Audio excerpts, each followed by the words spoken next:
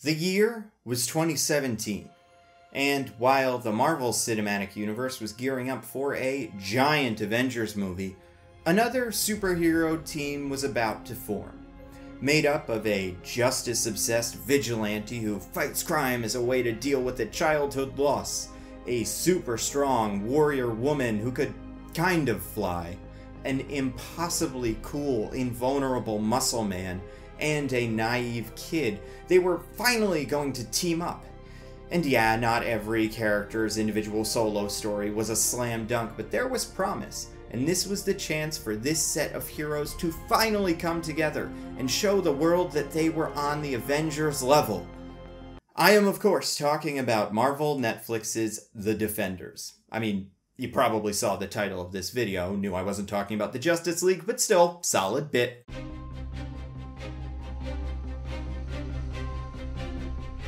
I'm willing to bet that you have not seen The Defenders, and even if you saw it, I have a feeling you've forgotten most of it.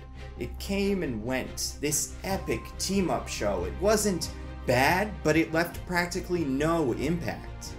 And, like with Justice League, the missed opportunities killed me. Probably more, because I loved Daredevil and Jessica Jones. I liked Luke Cage. Iron Fist was also a show.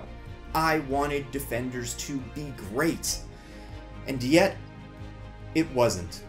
So, like with Justice League, I got to thinking, what could they have done differently? Was there a version of this story that could have worked? A story that would bring together Daredevil, Jessica Jones, Luke Cage, and Iron Fist in a satisfying and fun way? I think there is. But it would take way more than one small change. You would need one giant change that would create an entirely different series. So I would like to share that with you. My Defenders rewrite. However, I feel like I need to set the stage. To move forward, we first need to look backwards. So in this video, I'm going to lay the foundation for my rewrite, discuss some of the Defenders' biggest issues, and give you a sense for how I'm going to address those issues without going into specifics. And we'll end with the change itself, the big idea that I believe would have set the Defenders on the path to victory. So, if you'll indulge me, here is why I believe Marvel Netflix's Defenders did not work.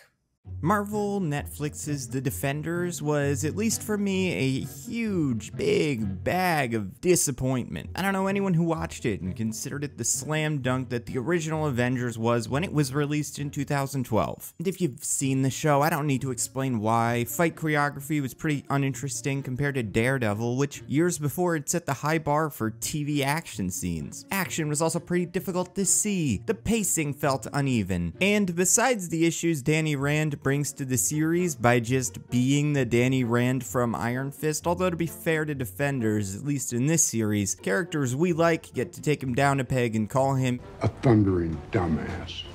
That's a good move. But besides Danny, the clear biggest issue with the Defenders was the Hand. In case you're not familiar, the Hand was introduced in the back half of Season 2 of Daredevil. It is highly implied that Nobu, one of Kingpin's cohorts from Season 1 of Daredevil, was part of the Hand, although it wasn't confirmed until Season 2. It also turned out that Madame Gao from Season 1 of Daredevil was also a member of the Hand, even though the running theory through Daredevil Season 1 was that she was a character called Crane Mother, mostly because she really seemed like she was Crane Mother. And then, in the first season of Iron Fist, we were introduced to more members of the Hand, besides confirmation that Gao was one of the leaders of the Hand, or as they are known, and I swear this is what they call themselves if you haven't seen the show, buckle up, the Fingers. We also met a character named Bakuto, who I absolutely hate, and not only was he leading a Hand-sponsored recruitment center, whatever he was doing seemed to be at odds with Gao and her Hand activities since he kidnapped her. So right off the bat, problems. The Hand was a part of the worst two non-Diamondback aspects of Marvel Netflix Phase 1. They hadn't produced any extremely compelling characters or any fun fight scenes. And on top of that, they don't seem to have any consistent purpose. It just felt like whoever was writing any individual show at that time was able to decide what the Hand was, regardless of whether that lined up with the previously established Hand. This all came to a head in The Defenders, where the Hand was the sole antagonist. It was revealed that there were 3 other other fingers of the hand that didn't get along and kinda did their own thing. Besides Madame Gao, who was established as the magical leader of a New York City heroin enterprise, and Bakudo, the remarkably incompetent magical leader of a New York City's sleepaway camp, there was also Murakami, whose entire character amounted to he speaks Japanese and he has a sword. Sawande, an African warlord or something, who cares, and they were led by Alexandra, a rich lady who gave a couple of speeches and then spent all of the hand's black goo on resurrecting the character that a low-level hand boss was able to kill 3 shows ago. And oh yeah, the hand was after black goo that granted them temporary immortality. The goo was made of ground-up dragon bones that were, and I swear, this is the real plot of this show, the dragon bones were buried far underneath New York City, and if removed, New York City would collapse into an evil dragon-shaped sinkhole. I think. It wasn't necessarily unclear, but it was so nonsensical that my brain has trouble comprehending it, the same way I have trouble understanding the 4th dimension. Honestly, everything about the hand was disappointing, and people have talked about this before. Patrick Willems has a great video called Why is the Hand So Boring, where he goes through the comic history of the hand and relates that to why they don't work in the Netflix shows and Defenders specifically. So what can we learn from the hand? What were they lacking? And how can we address that with a new villain? Well, I think I've boiled that down to 3 things that I've assembled into a numbered list. We'll figure out what those are, and then we'll go forward and get a villain or villain group that can address all of those shortcomings. Numbered list thing number 1. Good antagonists should be physically threatening. I don't think this is all that complicated. Most of them are. I'd say this is the one that most movies get right. If anything, a lot of the times they go overboard on this. But to create tension, it should be believable that at some point your antagonist can kill your protagonist. Take Frank Castle, the Punisher from season 2 of Daredevil. He wasn't the villain, but he was definitely an antagonist for a while. He was completely capable of killing Matt. Frank didn't seem to want to, but if he had to, he could. And if Matt got into a fight with Frank, it would be tense because we wouldn't know how that fight was going to go. But then you think about that in terms of the hand. Not only have 2 main characters completely destroyed the hand in their own series, Matt in Daredevil season 2 beat up a ton of ninjas, and in season 1 he lit one of their field generals on fire. And then Danny in the first season of Iron Fist also beat a ton of hand members and apparently killed, but I guess didn't kill, but pretty much killed Bakudo, one of the 5 fingers of the hand. So right off the bat, we have 2 characters that are pretty capable of fighting the hand. On top of that, we've got Jessica Jones, who has super strength and is somewhat invulnerable. She spends most of the fight scenes in this movie just tossing hand ninjas around. Doesn't seem to be in much danger. And then there's the worst offender, Luke Cage, a bulletproof, indestructible guy who you could reasonably assume you could put in a room with every single member of the hand, and as long as there was no time limit, he could kill all of them because they don't have any method for stopping him. The one member of the team that potentially could is Sawande, who has some sort of pressure point based martial art that is set up in a way that makes it seem like he's going to be Luke Cage's big problem, and he's going to be able to neutralize Luke Cage through the series. And in the fight at the Chinese restaurant, Sawande uses this pressure point technique to knock out Luke Cage, and Luke Cage is captured by Sawande and his faction of the hand. But then, off screen, Luke Cage escapes, defeats all of Sawande's goons, defeats Sawande, and then brings him to the Defender's hideout, where his head is promptly cut off by Stick. So none of the villains in this series are really that threatening. We, as an audience, have no indication that our heroes are in any real danger, especially since these are just ninjas. Like, some of them seem a little stronger than usual, supplemented by magic or chi or energy or something, but like, you get the feeling that if at the end of this Frank Castle just rolled up holding that minigun that is teased in all of the promotion for these shows and never appears, I didn't finish Punisher season 2, he could just kill all of them, kind of like he does at the end of Daredevil season 2, so who cares? So we need some antagonists that are physical threats to our heroes for some reason. Next, number 2 on my numbered list, we need an antagonist that can facilitate interesting action scenes. This is also kind of a no-brainer, and a lot of movies get this right, although otherwise quality movies like Black Panther and Wonder Woman both end with action sequences that aren't bad, but I guess come off as a little underwhelming. And for different reasons. In Black Panther, it's just 2 guys bouncing bouncing around, scratching each other with essentially identical Panther suits. And in Wonder Woman, it's just Ares throwing tanks and lightning and whatever at Diana until she kills him. There's not a lot of creativity in those action sequences. And it doesn't just have to be that the way that your antagonist fights is fun to watch. The antagonist just needs to facilitate interesting action sequences. Think about Kilgrave in Jessica Jones. He's not a physical match for Jessica Jones, but he can mind control characters that would be a physical match for Jessica Jones, like the Luke Cage action sequence. Or he can create scenarios that turn into interesting action sequences. Compare that with the Hand. Some have different weapons than others, but almost every fight is the 4 defenders versus waves of goons, like a beat-em-up arcade game. Goons show up, the hero punches them or throws them into a wall or something, they fall down, another goon shows up. It's not very fun to watch, and it especially highlights one of the other big problems with the defenders: all of the heroes punch. Luke Cage takes a lot of hits and punches, Jessica Jones is kind of a blunt instrument just tossing guys into walls, and Iron Fist and Daredevil are essentially the same guy. So in an action sequence like this one at the end of the series, it's really hard to tell who's who. They're all doing more or less the same thing, and it gets boring. So we need villains that can create interesting action sequences. And finally, number 3 on my numbered list, and most importantly, and the thing that defenders got, I would say, most wrong, there needs to be some sort of ideological difference between your heroes and your villains. Just something that sets them apart, some clear philosophy that the villains hold and the heroes oppose. And it doesn't have to be as explicit as like The Dark Knight, where the heroes are constantly talking about their philosophies and saying, my philosophy is that the people in Gotham are good, and your philosophy is that they are bad, and your philosophy is about chaos, and mine is about justice. That doesn't need to happen as explicitly, although, like in season 1 of Daredevil, you can have characters like Fisk and Matt talking about what they believe, how that makes them similar, and how that makes them different. They both want to protect the city, but Matt believes in punishing criminals and not killing people, and Fisk believes that sometimes you have to get your hands dirty and cut off a guy's head with a car door. And this is where the Hand really loses it, because season to season, the Hand does not seem to have any consistent ideology, no belief system, no real consistent goals. The only indication that they're even after all these dragon bones is that at one point we see a big hole. It's not like the characters in season 2 of Daredevil are constantly talking about how are we going to get to these dragon bones. It seems like something that's set up pretty late in the game. And because these different factions of the Hand don't get along, it's impossible to figure out what they even want. What makes them similar besides the fact that the 5 of them left Kunlun at the same time. And the 5 of them all want to be immortal. And they're all okay with killing people. But since we don't know what the Hand wants, because the Hand doesn't seem to know what the Hand wants, we can't contrast that with what our heroes want to reveal things about our heroes and the conflict itself. So those are my 3 things. I want believable danger, creative action sequences, and ideological conflict. Those aren't all of the things that an antagonist has to facilitate. There's plenty of others, but I think those are the 3 areas where the Hand fails the most. So to address that, we would need a villain or group of villains that are dangerous for some reason, maybe because of some magical, I don't know, superpowers or weapons or something. And ideally it would be something that our heroes have not faced yet and beaten. It would be a new thing, a new danger where they have to solve new problems. And with those problems, you would want something that would facilitate creative action sequences, so it wouldn't just be problems that you could punch your way out of. Heroes would need to work together in different ways. And to do that, you would just need to not have waves of identical ninjas. Give your villains some personality, define what they can do, what makes them dangerous, and go from there. This one's not all that tricky. However, it would help if your villains were different in interesting ways from each other. And then finally, some sort of ideological difference. And we have to nail down what the villains believe, what they care about, what their goal is, how our heroes get in the way of our villains achieving that goal, so that the conflict between the two is interesting and natural. And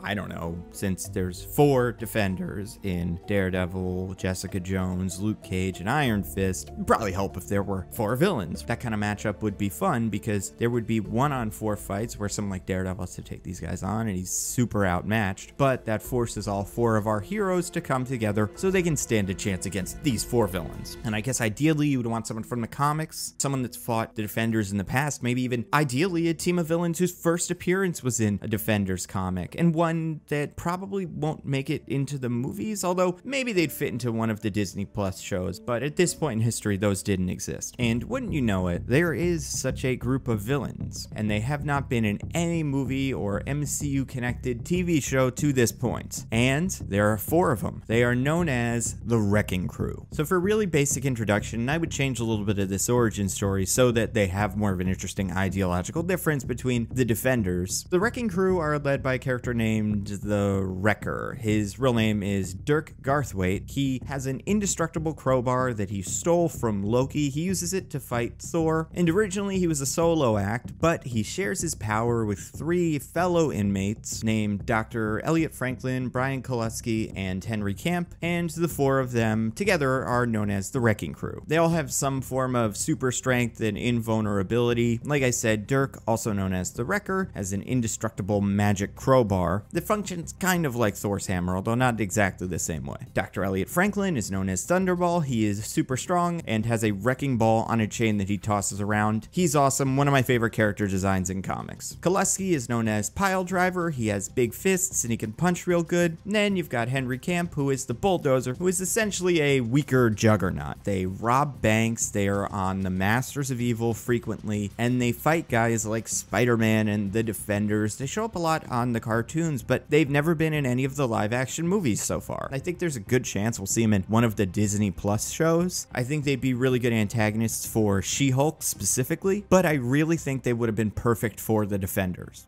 So, the Wrecking Crew. That's my big change. But how would they factor into this story?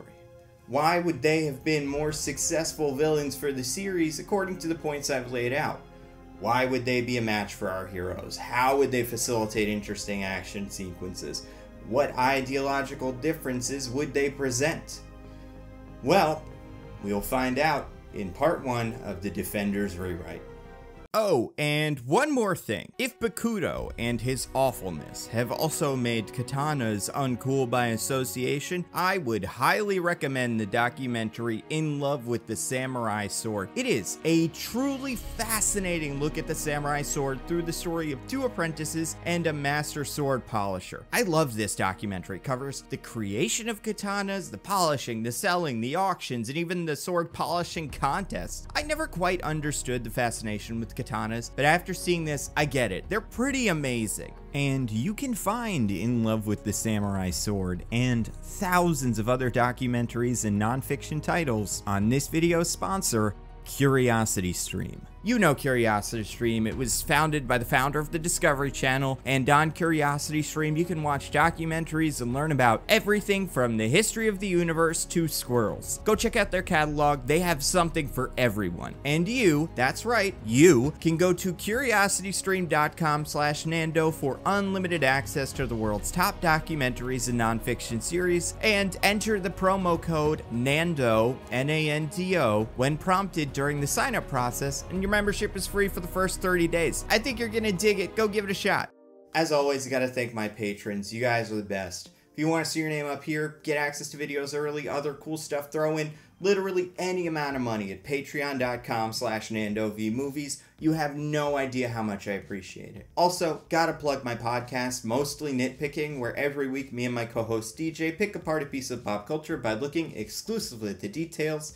Last couple weeks, we've been doing our Dance to Joker series, where we look at all of the movies that have featured the Joker in some role. So, starting with Batman 66, Batman 89, Batman Beyond Return of the Joker, The Dark Knight, Suicide Squad, and the Lego Batman movie, ending with the new Joaquin Phoenix Joker movie. So, if you enjoy stuff like that, listen to us. You can find us wherever podcasts are found. We're also on YouTube at the Mostly Nitpicking YouTube channel. It's not a live stream, but it might be where we live stream videos eventually, but it's just where we upload audio of the podcast in case you prefer to listen to the podcast on YouTube, which a couple people have mentioned they do. Finally, follow me on Twitter, twitter.com/NandoViewMovies. It's where I post updates on videos and podcasts, and where we'll talk about some sort of movie news, like when we get the image of WandaVision. I'll talk about why I think that looks so cool. Like, I love the Tom King Vision run, and the idea of obviously not necessarily adapting that, but doing something kind of in that vein. Like, what if 50s sitcom Family, but worse, could be super cool. So it's twitter.com/NandoVMovies. That's all I got. I'll see you next time.